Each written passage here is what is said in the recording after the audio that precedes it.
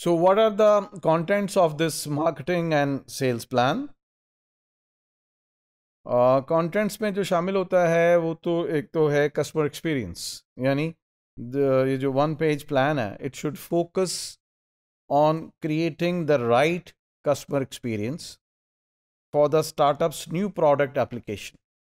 कि जो स्टार्टअप ने, एंटरप्रेन्योर ने जो नई एप्लीकेशन लॉन्च की है मार्केट में या लेकर आ रहा है, और उसको उसकी डिफरेंट इटरेशन और एक्सपेरिमेंटेशन कर रहा है कस्टमर के साथ, तो कस्टमर का एक्सपीरियंस उसके हवाले से कैसा है। It requires paying attention to 3 core elements. ये कस्टमर एक्सपीरियंस को बेटर करने के लिए ज़रूरी है कि 3 जो कोर एलिमेंट्स हैं उस पर तवज्जो दी जाए। पहला, बिल्डिंग कस्टमर वैल्यू। दूसरा, बिल्डिंग मार्केट प्रेजेंस। और तीसरा, building customer relationship. Customer value building क्या है? It refers to the startups product application which is providing a solution to customer needs. So you are not selling a product, but rather you are selling a solution. तो ये जो solution है ये बुनियादी तौर पे कस्टमर वैल्यू है, जिसके ज़रिए आप उसकी कस्टमर की किसी नेसेसिटी, किसी नीड, किसी रिक्वायरमेंट को फुलफ़िल कर रहे हैं। तो ये कस्टमर वैल्यू कैसे ऑप्टिमाइज़ की जा सकती है, कैसे इम्प्रूव की जा सकती है? Product attributes and their impact on the perceived customer value। जो उसके जो एट्रीब्यूट्स होंगे वो इम्पैक्ट करते हैं कस्टमर वैल्यू के। अगर आपके जो प्रोडक्ट के जो डिफरेंट फीचर्स हैं वो जितना ज़्यादा अच्छे तरीके से सर्व करते हैं to fulfil the requirements of the customer, उतनी उसकी प्रोडक्ट की, एप्लीकेशन की कस्टमर वैल्यू जो होगी वो बढ़ जाएगी। So highlighting the positives and reducing the negatives of the products। Product के डिफरेंट जब आपने एक्सपेरिमेंटेशन किए, उस एक्सपेरिमेंटेशन और कस्टमर फीडबैक के नतीजे में अगर जो पॉजिटिव एलिमेंट्स हैं उनको आप बढ़ा लें और जो नेगेटिव जिसके ऊपर फीडबैक आई है उसको रिड्यूस कर दें, तो कस्टमर वैल्यू जो होगी वो बढ़ जाएगी। Points of parity and difference, यानी यूनिक सेलिंग प्रोपोजिशंस। जो चीज़ें इसमें ऐसी हैं जो कि आपको मुनफरिद करती हैं, डिस्टिंग्विश करती हैं from competitors, so you need to focus and emphasize those unique selling propositions। Then economic value। economic value का मतलब है कि what you are paying and what you are getting, right? तो what is in it for the customers? Are the customers getting the value for their money?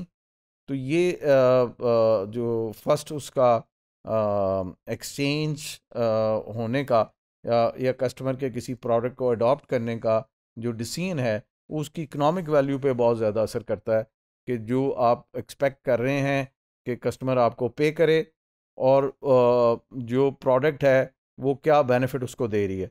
तो customer के mind में उसका एक कंपैरिजन होता है।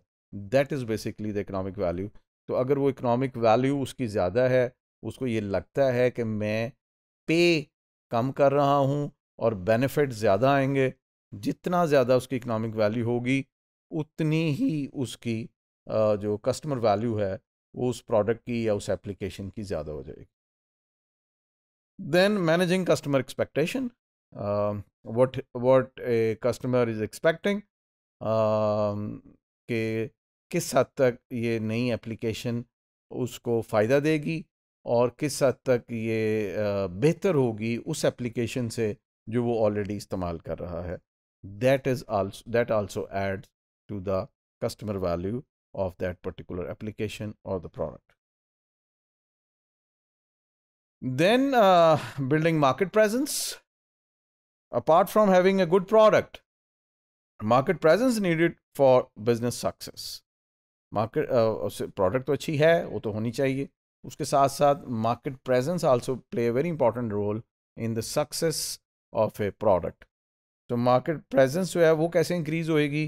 Creating awareness for both technology and product, जो आपने प्रोडक्ट डेवलप की है, जिस टेक्नोलॉजी पे बेस की है, उसके मुतल्लिक आप इस्तेमाल करें मीडिया और दूसरे ज़राए, ताकि आप इंडस्ट्री में एक अच्छी अवेयरनेस क्रिएट कर सकें इस नई टेक्नोलॉजी और उस टेक्नोलॉजी पे बेस प्रोडक्ट को मुतल्लिक। Identifying and promoting the right associations, use of internet to gain market access, right installation and service support for your product के इंस्टॉलेशन में और उसके बाद देर आफ्टर सेल्स सर्विस में आप उसको किस हद तक सपोर्ट कर रहे हैं। Then building up relationship with agents and dealer, यानी वो जो डिस्ट्रीब्यूशन चैनल है जिसके ज़रिए आप पहुंच रहे हैं कस्टमर से, उनके साथ अच्छा ताल्लुक़ रखें। तो these all thing collectively will increase the market presence of the product. Then number 3 is the building customer relationship, identification of right target customers, कि पहले तो सही सेगमेंट कि किन को हमने ये प्रोडक्ट बेचनी है, किन के साथ हमने इंटरेक्ट करना है। कॉन्ट्रैक्टिंग दीज पोटेंशियल कस्टमर्स, उनके साथ रब्ता, जो आप समझते हैं कि ये पोटेंशियल कस्टमर्स हो सकते हैं, उनके साथ रब्ता करना, उनको विज़िट करना, उनको इंगेज करना, उनके साथ इंटरेक्ट करना।